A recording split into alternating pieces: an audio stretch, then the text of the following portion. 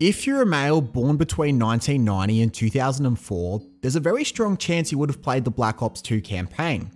What you might not know is that one of the key figures in that campaign actually sued Activision for using his likeness to cause damages to his reputation.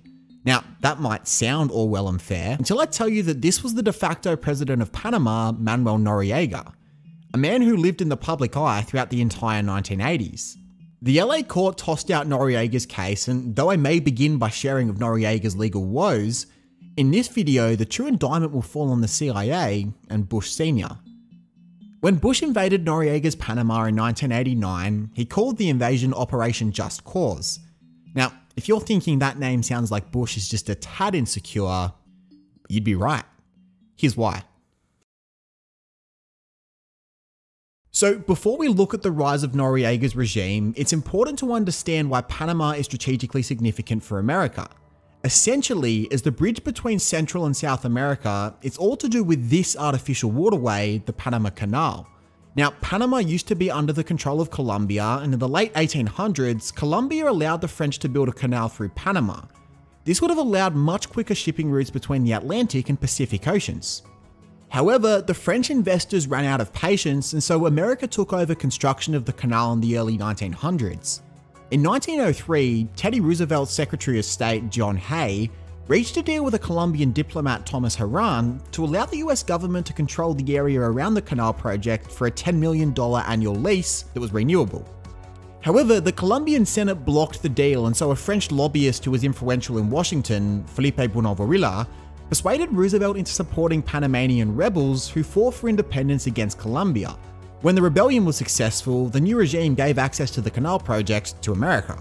So America had a big vested interest in Panama, and in the 50s and the 60s, the CIA actually recruited a young Manuel Noriega as an informant to rat in his Socialist Party in Panama and the Trios military school in Peru. Through the military, Noriega also came into close contact with an up-and-coming political figure, Omar Torrijos, who actually had to intervene to get Noriega off of charges of rape.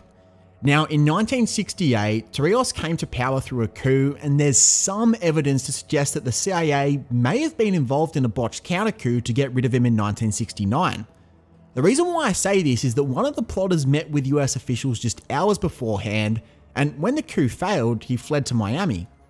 Now, although Noriega was an informant to the CIA, he remained loyal to Torrijos during the coup, and for that, Torrijos appointed him to the head of intelligence for the National Guard. Because we don't know Panamanian military terms, the significance of that is actually kind of lost on us. Imagine it as being leader of the Knights of Ren, Dumbledore's army, or Optimus Primal in Beast Wars. So Noriega was in a powerful position in Panama, and he used that position to take part in the Latin American drug trade, mainly trading drugs for arms. By the early 70s, the Americans were well aware of this, and Richard Nixon actually wanted him gone. Now, Nixon fell on his sword before this could happen, and Gerald Ford appointed a guy called George H.W. Bush to be the head of the CIA. And Noriega was kept on the payroll, with Bush even meeting Noriega. Remember that detail. Jimmy Carter's administration took Noriega off of the payroll before Reagan's administration put him back on the payroll for $100,000 a year. Now, in 1981, President Torrijos died in a plane crash, and Noriega led something of a military junta and took over control of the country.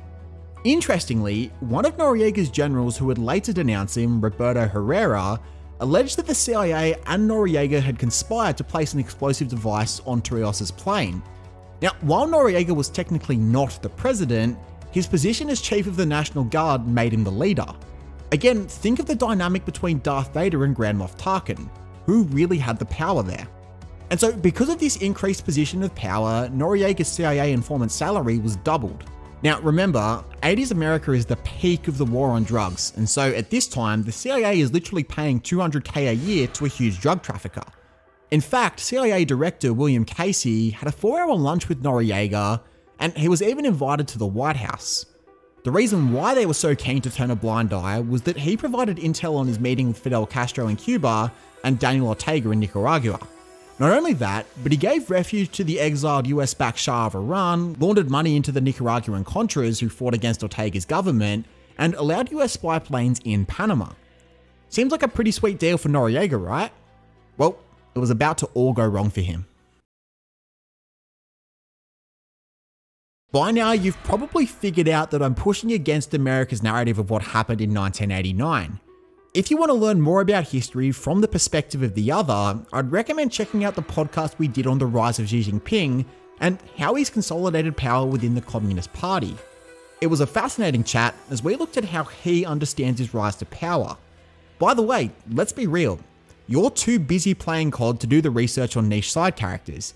As a history teacher, it's my job to know this stuff, so subscribe to the channel to become an expert in parts of history you might not have had any idea about. But while Noriega was a CIA darling, he was actually playing both sides by allowing Castro to circumvent America's economic embargo and by helping get weapons to Ortega's Sandinistas in Nicaragua. What was most shocking was that in 1986, the New York Times were kind of good at their jobs and actually wrote a hit piece on Noriega exposing how duplicitous he was and highlighted his involvement in the drug trade, something that the CIA had known about for years. Obviously, Noriega was furious at this and thought that President Reagan was behind the article. The Reagan administration then banned arms supplies to Panama, and Noriega tried to barter with the CIA by offering the assassination of Sandinistas in return for the ban being lifted. Unfortunately for Noriega, he'd lost the support of key allies such as Oliver North in the National Security Council and the CIA director William Casey. North was fired by Reagan for his role in illegally selling weapons to Iran and then using that money to fund Nicaraguan rebels, while Casey was tainted with the same scandal and resigned under that cloud. So now there was a rift between Noriega and America, and he was off their payroll. So in 1988, Reagan's 2 terms were up and the Republicans were running his vice president, George H.W. Bush, as their candidate. And he ran hard on escalating the war on drugs. But remember, what role did he have back in 1976? Well, he was the CIA director and was slipping $100 grand a year right into Noriega's back pocket. Now that the secret was out that he was a drug trafficker, oh, and I should also add that he harbored Pablo Escobar for $5 billion, and so interviewers asked Bush what on earth was he doing with a drug trafficker back in '76. Bush said that he'd never met Noriega, which was exposed as a lie, to which Bush then said that they didn't know that Noriega was trafficking drugs into America. So apparently the New York Times could figure out a secret that the CIA couldn't. But in spite of this, Bush ended up winning the election and wanted to let everyone know straight away that he was no ally of Noriega.